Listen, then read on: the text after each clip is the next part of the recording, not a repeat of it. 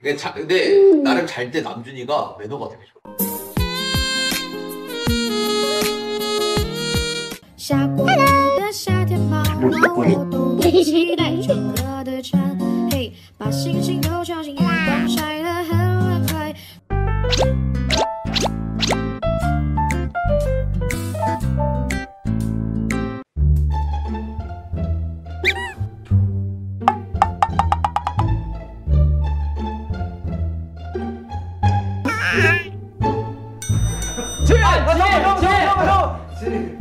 누워서 침 뱉기.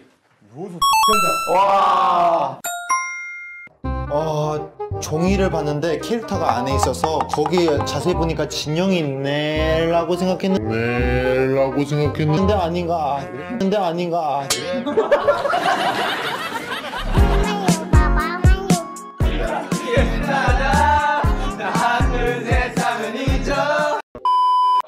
형 아리가또. 야, 우리 하나 아니야? 하나지? 우리 하나 아니야? 자, 하나가. 우리 나눠 먹자, 사이좋게. 네, 나눠 먹자.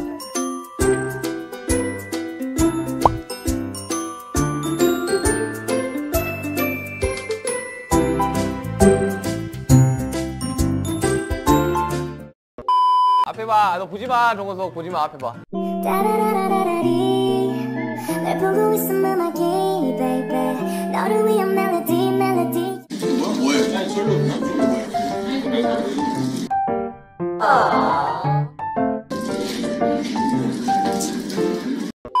정과 저희 솔직히 이것만 먹어도 배부를 것 같은데 남았어요. 진짜 제가 장기가 있으면 했을 것 같아요. 이거 먹어라. 와! 기부 천사 김태형 씨. A few moments later. 야, 음료 받을 수 있냐? 우리 있지. 우리 먹어봐. 눈이 안 받았어? 야, 니 표정 봤냐 방금? 표정 봤냐? 그냥 가져오라는 거였어. 야, 맛있게 잘 먹었다. 덕진이 형! 내가 덕진이 형한테는 한 입 꼭 드리고 싶네요. 아, 우리 시민이 27살을 기념하며. 27살을 기념하며. 아, 우리 뭐? 아, 우리 멋있는 지민이. 말 먹읍시다. 아, 나 뭐가 되냐? 아, 잘 먹었다, 아이고. 내가 먹어야 돼요. 엄마 진짜. 야, 맛있네. 맛있죠? 항상 축하드립니다, 형님. 맞다니까. 먹자. 예, 형님.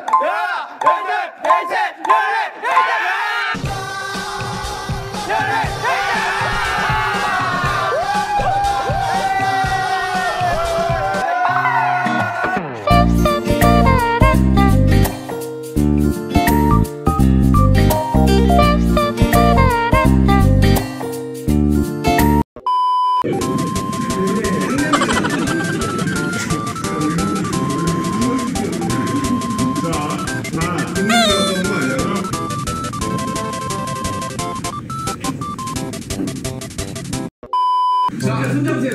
무리한 게 아니에요.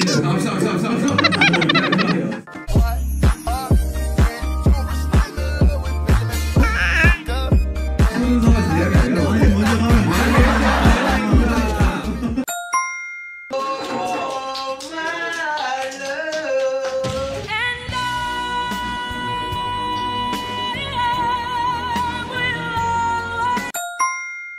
슈가 형이 맨 늦게 왔어. 근데 진영 이렇게 꼼꼼한 소리에서 여기서 뒷발이 지금 이 형이에요.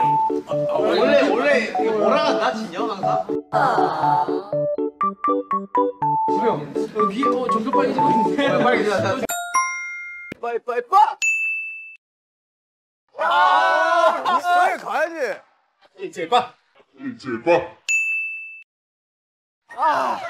总有些惊奇的际遇。 파이팅 진영. 파이팅 진영.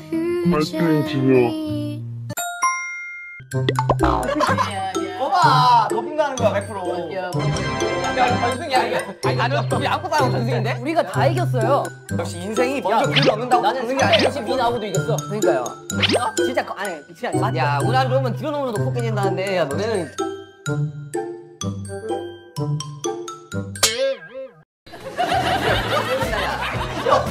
형의 표정이 모든 걸 설명해주네요. 팀원에게 뭐라 하세요, 여러분? 아 오늘 뭐라 해요?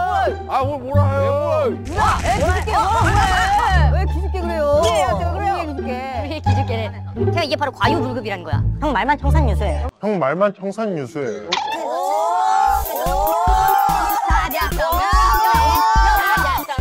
과유불급이야! 청산유수. 7년 만에 처음 본 7년 만에 처음 본 태형의 모습이었어. 뭐야. 과연 태형? 야, 너 이래서 물어봤던 거야? 부터 배우를 그랬다. 이 첫 잔인데? 왔네? 뭐야? 첫 잔이야? 아, 이거 왔네. 귀엽다, 야. 왜냐면 태형이가 요즘 막 도자기, 뭐 예술 이런 거 좋아하니까. 그리고 이제 태형이 이제 윈터 배우 나오니까 제가 진짜 거짓말 말고 요즘 이 곡 들으면서 맨날 자거든요. 오케이, 그럼 윈터 배우. 나 부합 난다 누나.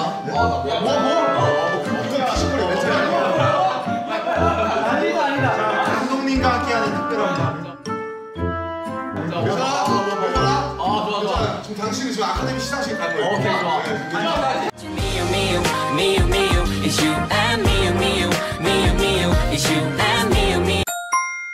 하나 빼기.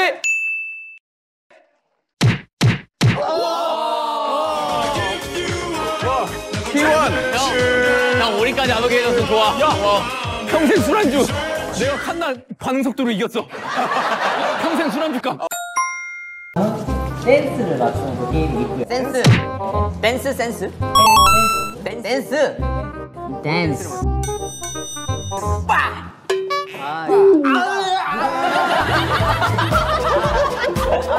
처음부터 기죽이게 들어갔네. 감정을 시켜버리네. 새해부터 감정 시켜버리네. 벌써 기싸움 들어간 거야 이거.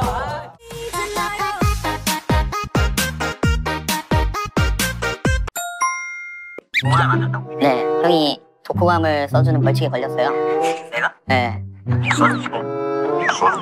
오, 한 평당 어느 정도의 독후감 길이가 뭐 한두 줄 이게 아니라 F4용지 반 정도는 채워줘야 되는. 오, 형 왜? 형 목소리로 이걸 읽어줘야 되는데 동화를. 박수 한번 주세요. 그럼 그렇게 신기하냐 우리 멋진 곡 들려줘서 고맙고 앞으로도 좋은 곡 들려주겠다고. 들려주겠다고? 뭐? 기들에게 약속해. 새끼 손가락 걸고.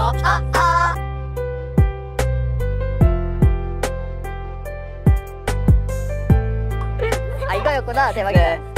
항상 건강하고 행복하자. 너를 사랑하는 호비 형님. 야 대박이다 진짜. 자, 간식팀 닉파이 좀 주세요. 소시지랑 여러분들 대한민국 드라마, 영화, 뮤직비디오 촬영 현장에서는 안쓰는 것도 굉장히 있습니다. 그냥 있는 김에 다 찍고. 자, 오케이. 조금 알았다. 오케이, 저는 승진.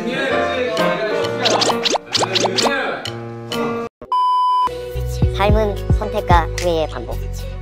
나 또한 두렵고 우리 또한 두렵다. 높은 창공을 꿈꿨지만 여기는 높고 추우며 숨이 가쁘기도. 많은 빛이 우리를 쬐수록 그림자도 많아집니다. 일곱이라 다행이다. 함께여서 다행이다. 야, 좋아. 그림자도 많아지는 거 멋있다. 다들 멋있어. 나 처음 왔었어 여기.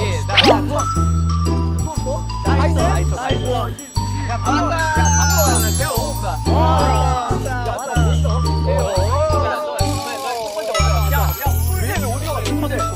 나 꿀잼 여기 왔어.